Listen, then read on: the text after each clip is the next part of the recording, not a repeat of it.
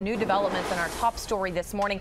A police-involved shooting in the district that sent both the police officer and the suspect to the hospital. We are getting an update on the conditions of both the officer and that suspect. John Gonzalez live at police headquarters in Northwest with the very latest. Johnny, what do we know?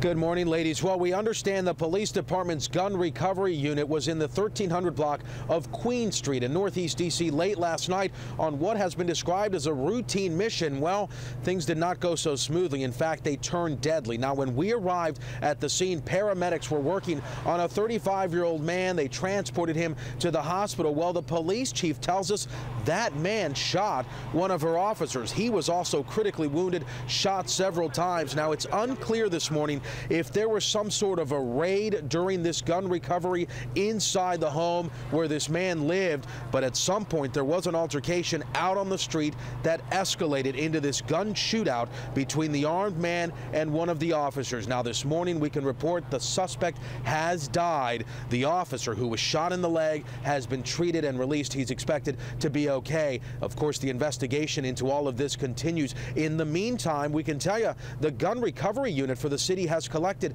more than 28,000 guns over the past 13 years. Reporting live at D.C. Police Headquarters, John Gonzalez, ABC 7 News.